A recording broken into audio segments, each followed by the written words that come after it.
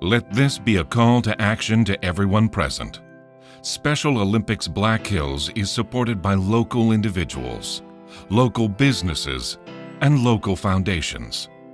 We receive no federal, state, or local government funding, while receiving minimal financial support from other Special Olympics organizations. In 2012, it will cost nearly $40,000 to provide our athletes with the opportunity to participate in our program, roughly $700 per athlete. Our organization's operating budget has nearly doubled in the last 3 years due to increased participation of local athletes. Yet our goal remains the same. We're dedicated to recruiting new athletes and expanding existing programs while ensuring that no athlete pays to participate.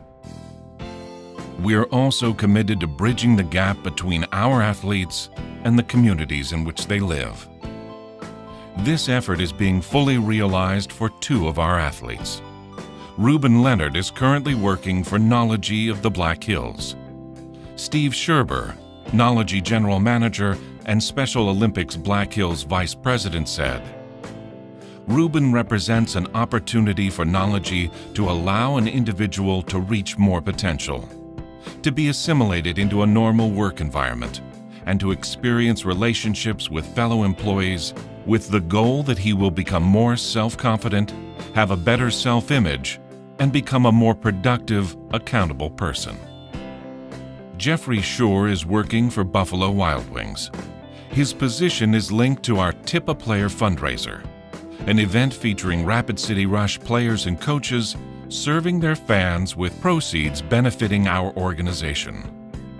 Well, Knology, the Rush, Special Olympics, for the last number of years have collaborated, and we're just delighted to be able to do something for the community, and especially with the Special Olympics being the beneficiary for their athletic purposes. And so Tim and the Rush and Knology, we put together these types of events to give the Special Olympics some exposure and also to help them with some financing to run their programs. During the event, Jeffrey learned to bus tables. Later that evening, Black Hills Community Bank and Special Olympics Black Hills President Jack Linus introduced him to the restaurant owner.